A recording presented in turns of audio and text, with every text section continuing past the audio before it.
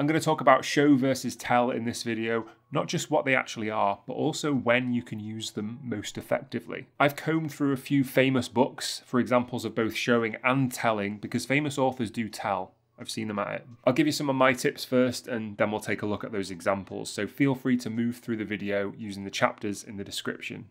Let's start by talking about showing. This should really be the default aim of your writing. It's what you want to be doing most of the time. Later on, I'm going to tell you how showing can sometimes be bad, but for the most part, we want to stick to it where we can. Showing, to me, means creating meaning by suggesting and highlighting things to readers in a kind of indirect way. Think of it as leading someone to a beautiful view, rather than trying to describe that view to them. For example, this kind of writing would be showing. She thought for a moment of her old honey-scented kitchen, the way the sunlight had fallen across the silent living room. Back then, she would often find her cat, Gerald, asleep in a sunspot in the middle of the rug. She wondered if, hundreds of miles away, that house was still bathed in sunlight, as it used to be. What I'm trying to communicate here is that this character misses this old house, where presumably she used to live and had some good times. This is showing because it's indirect. I haven't told the reader any of this backstory.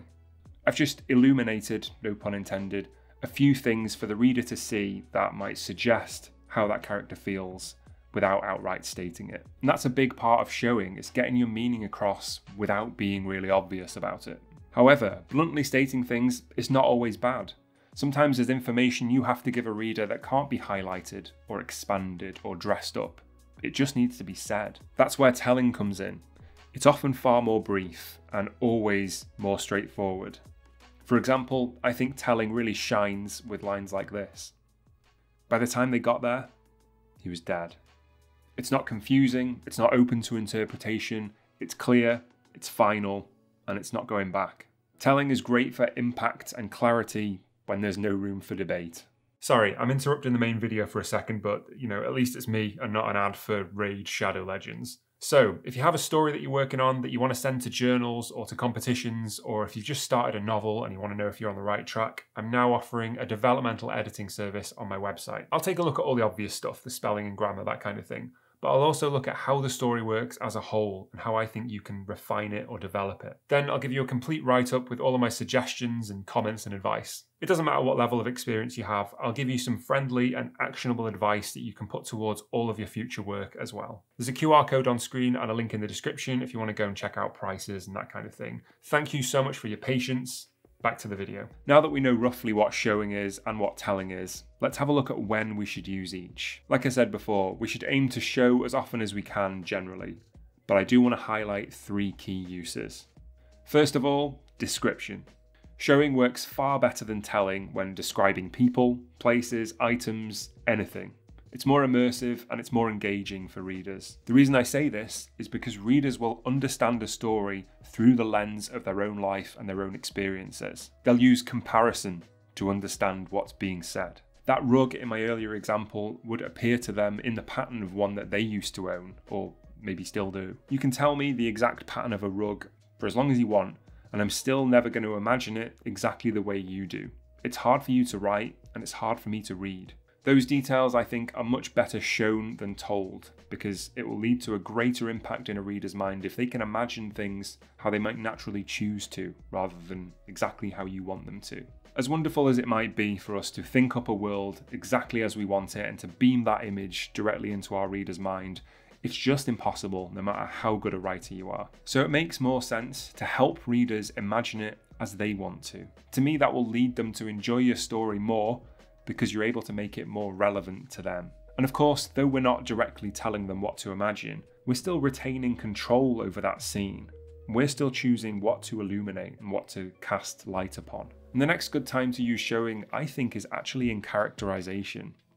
I think characters come to life way more for readers when they feel like they're witnessing their strengths and their weaknesses, their sense of humour and their flaws, rather than just being informed of them. If your character's good at something, I think it's way more impactful for the reader to see them in action, rather than just being told that they're better than everybody else. Show us their hands under a magnifier as they work on an intricate circuit board. Don't tell us they're good at fixing computers. And this isn't something that just applies outwardly to your character either. You can really show the inner workings of a character's mind just as effectively. We could tell our reader that our character's greatest fear is the sea. Or we could have them remember being tossed overboard from their father's fishing boat and feeling something brush against their leg.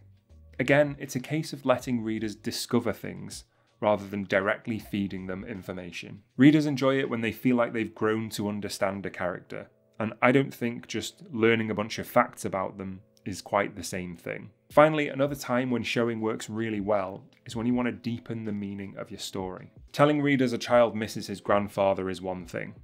Showing them a little boy sitting quietly holding his grandfather's glasses is another. Often words really fail us, and they don't get across the full measure of what it is we're feeling or thinking or experiencing. It's then that showing comes in really handy. Showing the reader experiences and situations that represent the concepts of your story is way more effective than just bluntly stating them. But before you decide that's it, I'm only ever going to show from now on, there are some times when telling is actually better. Let's start with shock and awe. Like my earlier example, I don't think there's a better way of surprising a reader than by telling them outright something unexpected happened without trying to dress it up or smooth it over. There's an element of time to shock, I think. Shock is a quick emotion, and telling really replicates that. There's a roughness in delivering an unexpected message through telling that leaves a reader feeling unsettled and a bit shaken up, but in a good way. You can't slap someone in the face slowly, so do it quick. And the next time I think it's good to tell is during pivotal moments in your story. I'm talking about turning points, revelations, plot twists, those moments where the story takes a turn. Those parts of the story are the guidelines of the plot. They have to be clear, they have to be unambiguous, so the reader can't miss them or gloss over them if they're not paying 100% attention. And I think the way to make them clear is to tell them. Think of it like a signpost along the road while you're driving quickly. You don't want to read a paragraph and have to decipher it and understand it and find the meaning in it. You want to look at a short, clear message and know the road ahead of you is about to change. Telling in those moments that alter the course of the story is a great way to say, this part is important, and a few words will land easier than a paragraph might. Then lastly, and kind of similarly, it can be really useful to tell when you're trying to create a hook. This works particularly well at the end of chapters or when you're switching POV from one character to another. I personally like to give readers a little motivation to stick with the story at that point, a little bump in their interest, because it's between passages that a reader is most likely to put your book down. I love it when books that I'm reading do this. Life rudely interrupts me and I have to put the book down, but I know I'm coming back to something good because I've just been hooked. And being straightforward about this, I think, is the best way to go. Tell them something interesting, expand something you've hinted at before in the course of the story, subvert their expectations, but do so clearly and in simple terms. That's a few points about when we can both show and tell during the course of our writing, but hopefully what it can also do is give you a general idea of how you can apply both techniques in other areas of your writing too. Now let's look at some examples from those famous books. I'll talk about what they both do, show or tell, and why I think that was the correct approach each time. First, I've got an example from one of my favourite books, Station 11. He'd known for a long time by then that the world's changes wouldn't be reversed, but still, the realisation cast his memories in a sharper light. The last time I ate an ice cream cone in the park in the sunlight. The last time I danced in a club. The last time I saw a moving bus. The last time I boarded an airplane that hadn't been repurposed as living quarters. An airplane that actually took off. The last time I ate an orange. This is an interesting one because at first glance, it's sort of a list of stuff and you could be forgiven for thinking it's telling, but I don't think it is. Station 11 is a post-apocalyptic book. It's a book about the loss of the world, and I think what this passage is saying is the world used to be great, and now it'll never be that way again. Saying that, I think, would be telling, and it wouldn't communicate the same meaning, I don't think, because it's just a definition of a concept rather than an idea of how any of this feels. Instead, what this example does is show, by highlighting these things that were once taken for granted, normal things, but now are rare and unobtainable.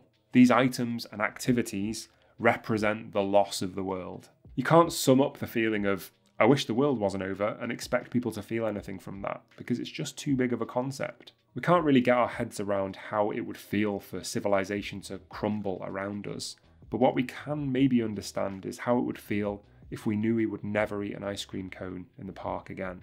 So if you're trying to say something that's really quite impossible to say, showing is definitely the better option. Here's another passage along similar lines, but this one's from The Road. It has a little bit more emotion in it, but it works almost the same way. Years later, he'd stood in the charred ruins of a library where blackened books lay in pools of water, shelves tipped over. Some rage at the lies arranged in their thousands, row on row. He picked up one of the books and thumbed through the heavy bloated pages. He let the book fall and took a last look around and made his way out into the cold grey light.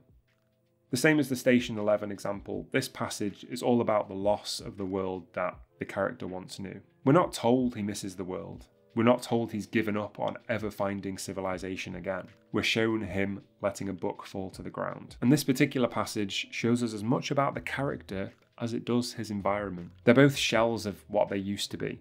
But McCarthy doesn't say the man wished he could have his old life back, or he wishes the world would go back to how it once was. Instead, he shows us the man's last lingering glance at what was once known as a library. This is a useful example of how we can use showing to give an insight into our character's inner mind in exactly the same way that we can use it to give depth to our descriptions. Let's go back to Station 11 briefly for another example, but this time of how impactful telling can be in the right circumstances. Of all of them there at the bar that night, the bartender was the one who survived the longest. He died 3 weeks later on the road out of the city. This is clearly a moment of shock and awe within the story. You've got that great setup of who survived the longest, and then that twist of expectations when that life expectancy is a mere 3 weeks. And all of that is told to us in simple facts. I'd go as far as saying it's blunt. The way this is presented makes no attempt to cushion its blow for the reader, or to artfully communicate its message. They're dead. And that's all there is to say about it. That, I think, is a great example of where it can be so impactful just to tell. If Emily St. John Mandel had chosen to show here instead of telling, then it would have taken way longer. She would have needed to write more description and give more details, and all the while that impact of that shock and awe would have been slowly wearing off because it hadn't been delivered quick enough. Because of course, one of the main advantages to telling is that it is usually so much quicker. And most of the examples are far quicker than that one. Stephen King is an example of this. He often uses short, to the point, straightforward lines to communicate something vital that he doesn't want the reader to miss. Those pivotal moments in his stories. Here's an example from The Shining, where Jack, fooling around, is suddenly disturbed. He recognised the similarity himself, and he shook the chain link fence, put a harried expression on his face and whispered, "Let me out of here, let me out of here." But for the third time, not funny. It was time to get back to work. That was when he heard the sound behind him. The simplicity of the words he uses here serves not to impress us or blow us away with his mastery of language, but instead to hook us. It's telling us the story just changed direction, and it's delivering that message quickly, which mimics the speed of Jack whipping round to see what the noise is. If King had decided to describe that sound instead of just telling us it happened, it would have taken longer and diminished that impact again. Not only that, but it would have slowed down the pace. And telling is really, really valuable when it comes to keeping up a fast pace. Shorter, punchier sentences are obviously faster and easier to read, which helps to keep momentum in a story. Take this moment a little bit later with poor Danny. Now somewhere, it was coming for him. It was hiding behind Daddy's face. It was imitating Daddy's voice. It was wearing Daddy's clothes. But it was not his daddy. It was not his daddy. Short sentences, no description, just telling as the pace quickens and quickens to a point. And as useful as telling is for speeding up the pace of a story, at those pivotal moments it can be just as useful in slowing it right down. Take this example, the final lines of a chapter quite near the end. Halloran and Danny and Wendy reached them 15 minutes later. They brought extra clothes and brandy and Dr. Edmonds. And the long darkness was over. Again, short and clear and definite, like turning off the ignition at the end of a long car journey. The ceasing of momentum here is all the better for how quickly it's deployed. It's not a slow ramp down or a gradual fade out like showing might be. This is collapsing on the doorstep, having finally made it. Before I recap some of those important points, I want to just say you might have heard some of those examples and thought, I'm not sure that's telling, or I'm not sure that's showing. Absolutely. And while there's clear differences between the two, Like anything else in writing, showing and telling isn't simply a binary choice of one or the other. There's a spectrum, and it all depends on the style and the type of the story and the time and the place. What those examples are, I hope, is a suggestion of how and when you can use showing and telling, not a rule book. It's important for you to find a balance that you're comfortable with, and a lot of that just comes with time and practice. Let's recap. Showing and telling both have their distinct advantages. Showing works best, in my opinion, for stuff like description, characterization, and deepening meaning. And in the majority of fiction writing, it should be what you want to do most of the time. It generally complements a slower paced scene and is most useful, I think, when trying to communicate something abstract to a reader. It generally helps to remember this. If you can't explain it, like a beautiful view, then try and show it instead. Telling, on the other hand, is best for emphasis, shock and awe, turning points and hooks in your story. It's great for quickening the pace of a story or killing it dead. And I think it's best used for things that aren't open to debate, like a sudden twist or a shocking death. Something to bear in mind is that telling works best in moderation, so save it for those really pivotal moments and it'll carry the most impact. Try pulling your readers in by showing, then flattening them with a tell. Showing and telling is something that I get asked about fairly often, and this channel is all about helping you to write more immersive and more meaningful stories of all kinds. So if you're working on a story right now, I really hope this has helped. If you're making improvements and you're building your skills in writing, don't miss this video pointing out a few common errors that might be sneaking into your stories. Thank you so much for watching as always, and happy writing.